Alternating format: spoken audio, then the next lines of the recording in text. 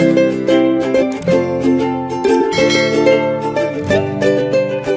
an unearthed New York Times transcript from 2009, art critic Deborah Solomon asked Donald Trump about the phrase "all men are created equal," usually considered the cornerstone of American democracy.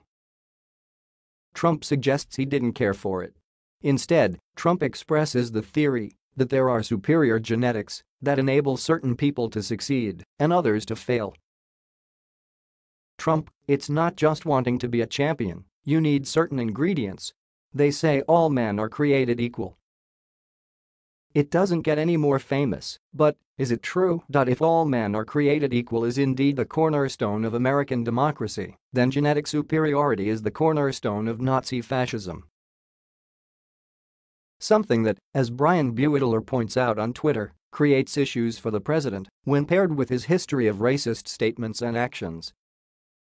But back to the 2009 interview for a minute, it got worse with a follow-up question about all men are created equal.